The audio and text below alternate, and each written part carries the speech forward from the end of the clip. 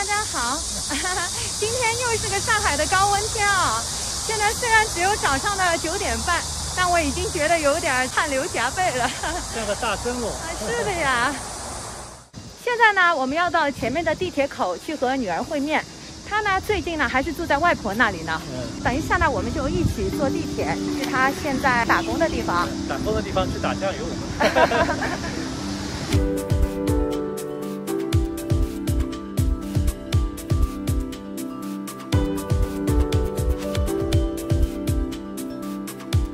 哎，他来了。啊，来了。来了。来，我们在这儿呢。停车是吧？啊，我们过去吧。啊，他每天就是骑车骑一段路。对。来换乘地铁。哎呀，阿拉，热吧？骑过来。哎呦，热得不得了，40多。是的呀，今天又是40度。你们今天上班是几点啊？10点3刻。哦，那还好，我们来得及的过去。但是不能晚，7月以来，上海已连续经历了多日的高温。今天早上预报气温又将达到40度，而在这个炎热的上午，我们要和女儿一起去她新工作的地方。哎呀，正好开掉了。我们等一会儿。哦。这点时间也要抓紧的。哎，我发邮件呢，下个学期我自己安排1个礼拜3天课了，然后一个老师一门课变成另外1天，所以现在变成4天课，加出来1天。那你想办法跟他沟通一下，这倒是的。如果是1个星期3天嘛，你空下来的日子嘛，还可以做些自己的事儿啊，是吧？对呀。时间过得太快，感觉当初我们陪着女儿在马来西亚结束了3年的国际学校生活，送她去澳洲留学，离别时她哭鼻子的场景，好像还发生在昨天。好了，嘿，再过几个月就见面的，你已经比你同学要幸福很多了，好吧？他们父母有些就送到了就回去了。有。明天妈妈到了吉隆坡就给你通电话，好不好？好，走了啊，走了，就这样啊，拜拜啊。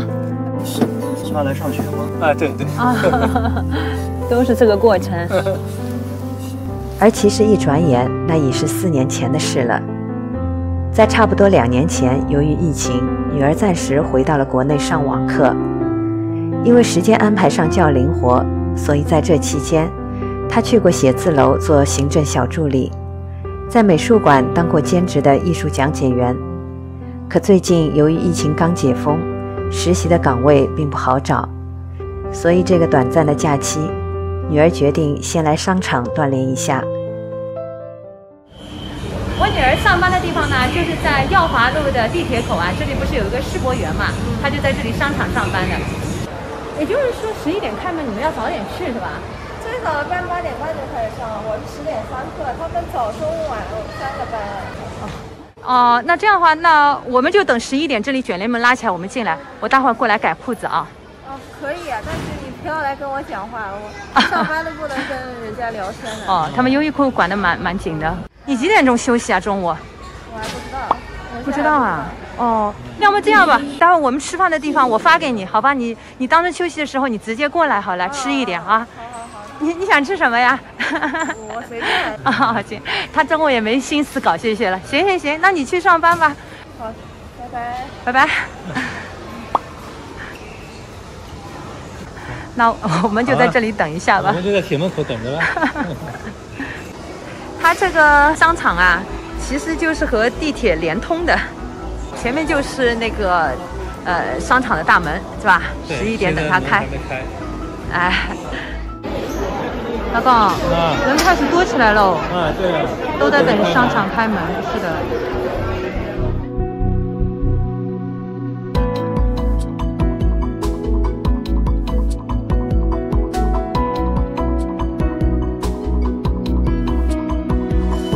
世博园有好几个门啊，这个门我们倒从来没有进来过，是吧？蛮好看的。哎，我们现在来的这个地方，其实是2010年上海开世博会时最大的单体建筑世博轴的内部。当年世博会结束后，绝大部分的场馆都被拆除了。世博轴是少数几座被保留下来的永久建筑之一。现在已是改名为世博园的大型商场。世博园一共有5个区，他工作的地方是在5区。啊，要扫场所码的。哦。哎呀，我进来了，哎呦，马上凉快了。哎，我看到了，真的，这门口就是他们店。他在里面了。哪儿呢？前面我刚刚说。哎，我去看看他今天干什么工作。不是跟他说话的啊。哦，我不跟他说话。早上欢迎光临优衣库简单学，喜欢可以试穿。平时一直听到优衣库的服务员报口号的，没什么感觉。这个女儿报出来就蛮有趣的，我觉得。欢迎光临优衣库简单学，喜欢可以试穿。找到了，这个裤子没找到是吧？就是那个对，有一个。早上好，欢迎光临，多款商品火热度假装，喜欢可以试穿。哇，一天喊下来蛮干的。是的呀，而且他也要慢慢的熟悉这里的货物。有些顾客会问他的。我女儿说刚来的时候，她搞不清楚货都在哪里。里边东西太多了。对，然后现在收银也会了。作为一家以服务著称的服饰品牌，优衣库对员工每天的工作范围以及内容有着严格的要求。我们来的这一天，女儿负责的是入口部分，她需要时刻关注周围的情况，及时为顾客递送购物篮，提供导购，协助他们查找需要的服饰或尺码，而其余的时间就用来不断地整理被翻乱的货品，无论是挂放的衣物还是叠放的服饰，都要按照尺码的大小顺序整齐地叠放排列。在家里干活不多的女儿，许多事情做起来还有些笨拙，但看着态度还挺认真。一天之中，她会在店铺内来回的穿梭将近2万步。下午好，欢迎光临随意挑选。在这期间，还需要时常的播报优衣库的宣传口号。优衣库多款商品限时特优，喜欢可以试穿，欢迎光临。而在工作时间是不能喝水、聊天、看手机的，所以听她说，上班的第1周，一下子就瘦了4、5斤。我们先去改裤子吧。哎，我们管，我们先去改。这2条裤子呢，是女儿在这里上班的时候给她爸买的，有点长了，稍微改短。麻烦你就是这个裤腿一个宽度就可以了。对。2条一样的。我们现在坐在那个优衣库的门口，刚才他那个裤子送进去了嘛，服务员说要1个小时呢不拿。我们今天过来呢，其实主要呢就是把2条裤子改了，然后顺便嘛，如果女儿有时间嘛，就和她一起吃个午饭。对。今天其实还蛮热闹，等一下我公公婆婆也要来，因为一直知道她现在工作也蛮辛苦的嘛，他们也等于有点不放心，要过来看一看。对，到底在忙什么，对吧？是的。哎，对，就这里边世博园有个优衣库啊。对，里边都是商场嘛。那孙女呢？就这里第1间呢。哦，一个单啊，对，就这里。这个。你去找找看，你孙女在哪？看到了。孙女的任务，他今天的任务就是门口这一块是他负责。他很认真的，他很认真的，我看的。家里不叠衣服的，在这里叠衣服，所以要过卤汁呀。过卤汁太辛苦了，我操，真的。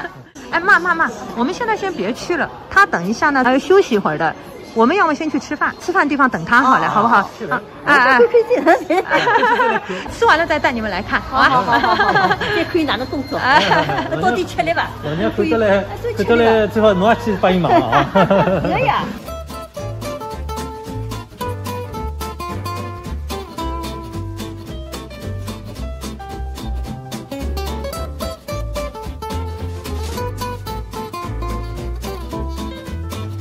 哎，看看老公今天吃什么呀？寿司我估计老妈他们不一般的，我们再找找，可能前面3期的话吃饭的比较多。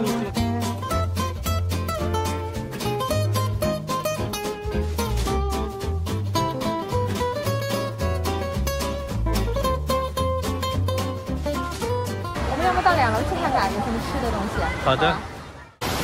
找一下是哪一家啊？我记得这里有一家茶餐厅的。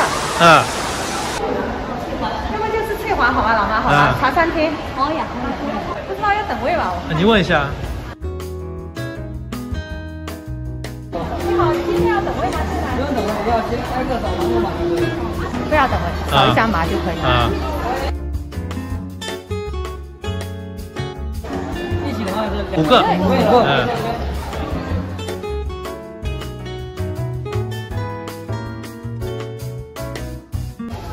这里好吗？好的，行，这里，这里马上进。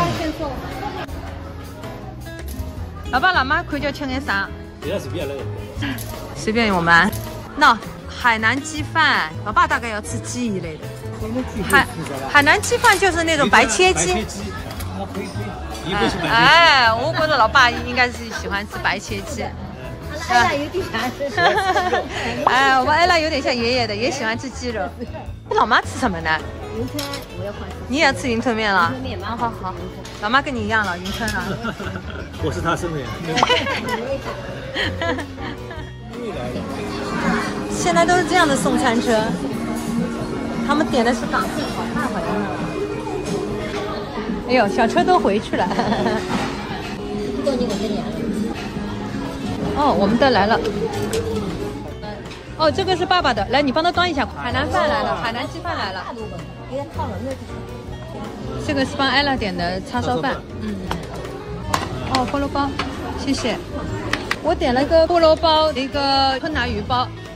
我想，因为他今天只有1次吃饭的时间，当中10个小时就没有休息，我怕他不够嘛。因为下一顿的话，可能就要等到下班以后了。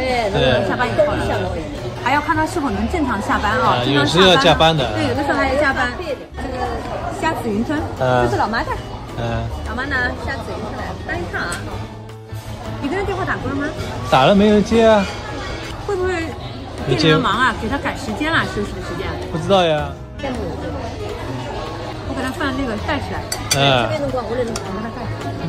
由于女儿上班时间不允许通话和浏览手机，所以我们也无法确切地知道她的休息时间，只能边吃边等她过来了。马来咖喱牛腩饭，想马来西亚的咖喱了呀！哇，一大口。我还不错，挺有马来西亚味道的。其实呢，我女儿会做这份工呢，算是巧合吧。今年过了年以后呢，也一直在找新的那个实习的机会啊，老公，对不对？对。因为一直以来嘛，我女儿也挺想在那个学校的环境里边尝试一下，想看看如果在那里工作是否合适。对。选了很多。找了一个呢是国际学校的一个办公室里边的工作，他当时也是经过了好几轮面试吧，好不容易那个时候拿到了那个学校的一个 offer 吧，可惜那个一下子就疫情来了嘛，学校里边的课程都转为线上了，他那个职位呢就不那么需要了。那么我们呢是这么想的，反正是疫情解封了以后，也都已经到6月嘛，反正你7月下旬也马上要开学了嘛，接下来日子嘛就在家里边休息休息吧。他呢也是闲不住了，还是想外边再去找个实习。闲不住，这个性格有点不像我们俩，像奶奶，还真的那个像奶奶，比较下来了。来，把这放到这边。来了。哎呀，辛苦，你坐在里边吗？都没工了，干什么？哎呦，哎啦，都没工了，快点我说。哎，帮你点的是叉烧饭啊。快点都没工了，这里做吧。哦，哎啦，哎呀，那老开心了啊！看到侬辣盖店里向很独立的，虽然有点心疼，咁嘛阿拉讲锻炼锻炼呀，对吧？阿拉哎啦，不是讲是真的要在乎多少的钱，对吧？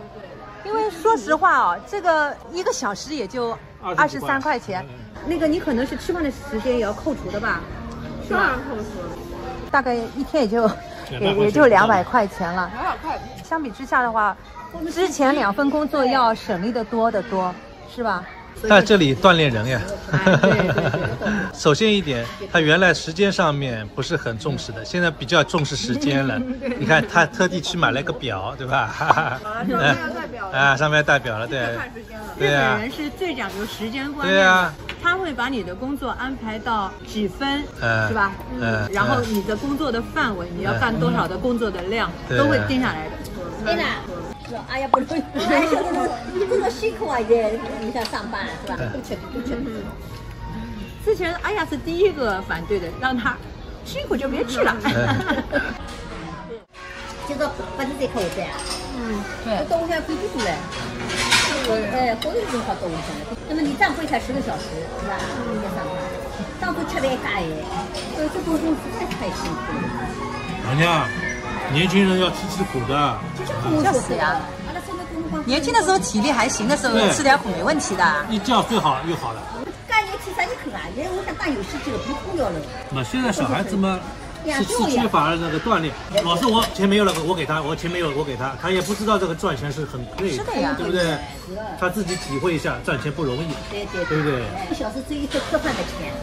客饭嘞，我跟你说，1个小时挣1碗饭他是吃不到的，挣1碗客饭也要58块了，要2个半小时，赚2个半小时吃1碗客饭。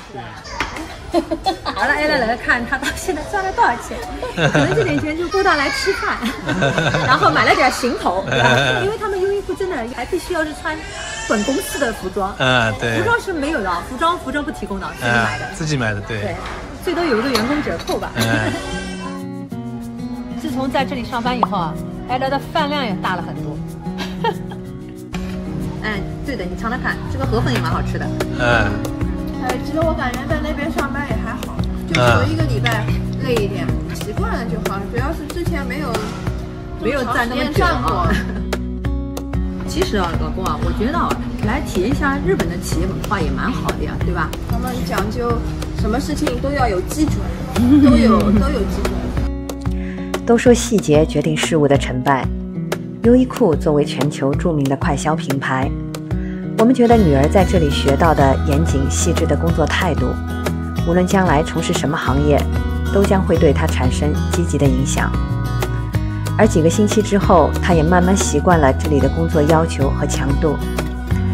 看着女儿努力工作的样子，老人们也渐渐释怀。人生从来没有白走的路，更没有白吃的苦。只要你有心，我相信即使是一份平凡的服务工作，也能从中得到许多收获。